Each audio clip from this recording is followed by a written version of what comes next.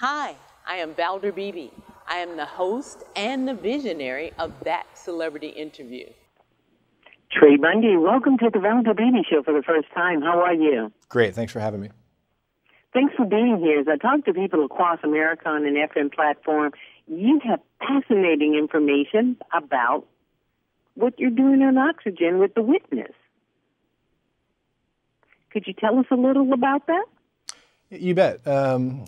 I started reporting on the Jehovah's Witnesses child sexual abuse cover-up back in 2014, collecting documents, talking to sources, former members of the organization, and survivors of sexual abuse.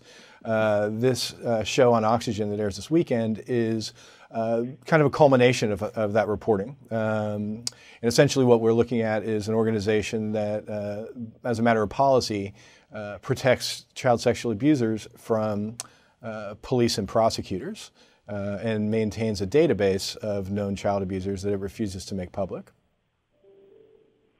Let's back up a little bit. We're talking about one of the most widely known religious organizations, the Jehovah's Witnesses. I had been on Facebook. We had been seeing a lot of posts over the years, people who were saying it was a cult and how terrible their adult life was because of that. So now we're seeing there's sexual abuse?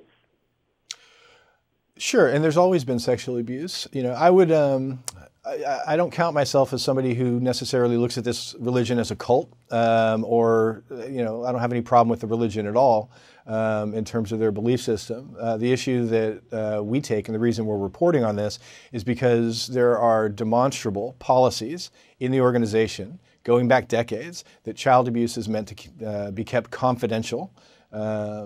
We've seen proof of this in civil lawsuits and internal documents from the religion.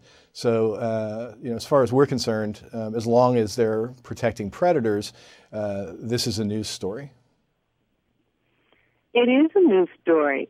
Okay, what tipped you off to report to this? Because us normal, everyday citizens, most of us have no idea about this.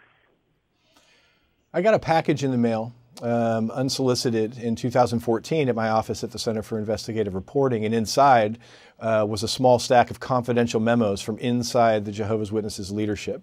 The memos were instructing elders in all congregations across the U.S. To keep child abuse confidential, even from police, in order to avoid lawsuits. Since then, we've collected many more documents through court cases and leaks online, and determined that the Watchtower Bible and Tract Society, the parent corporation of Jehovah's Witnesses, has maintained a database of known and suspected child abusers for decades. I want my audience to know I'm speaking with Trey Bundy. He's talking about the two-night special that will appear on Oxygen Network titled The Witness. What do you want us to know about this? Because this is shattering news to a lot of us. And when I say shattering news, first we have the explosive Catholic people doing this. And now this is being alleged to happen with the Jehovah's Witnesses. I don't know if you know how this affects everyday believers, but it does. So what do you want us to know? Well, I think whether you're one of Jehovah's Witnesses or not, you know, you're a person, you're part of the public, and you're part of a community. And any institution, religious or not, that protects predators rather than protecting children is a danger to the community in that way. You know, we don't take any issue with the belief system of Jehovah's Witnesses. We do take issue with the conduct of Jehovah's Witnesses in covering up child sexual abuse. I think it's important, again, for us to look at any institution where this is happening with a very sober eye and make a determination. What's more important, you know, protecting the organization or protecting kids? The Witness, as I watched the trailer, this seems like a search for justice. Since a growing number of former members are speaking out, how did you get them to speak out, or did they just want to speak out? Well, since I started reporting this, I've corresponded with somewhere between 200 and 300 people who were or are members of the Jehovah's Witnesses religion and who claim to have been sexually abused by members of their congregations. Getting people to talk is not really what I do. People typically, in my experience, want to tell their stories. It's brave of them. They want to tell their stories in order to help other people. Whether that happens or not, is never certain. But courageously, these people step forward and tell their stories and deal with whatever comes. This is going to be riveting. When will we watch this on Oxygen, Trey? It's 2 parts. Part 1 airs Saturday night. Part 2 airs Sunday night. Both nights, the show begins at 7 p.m. on Oxygen. I want my audience to also know that Trey Bundy is an investigative reporter for the Center for Investigation Reporting.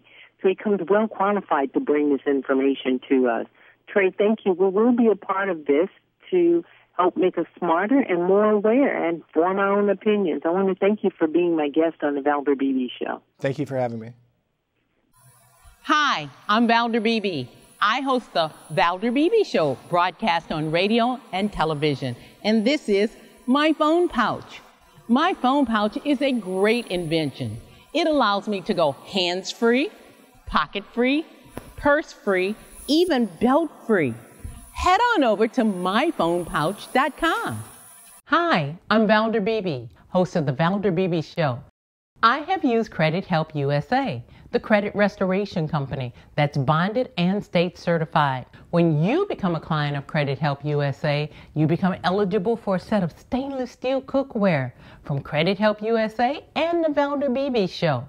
Get your credit straight today. Visit credithelptx.com, click on the Valder Beebe Show icon, and get started living life divinely.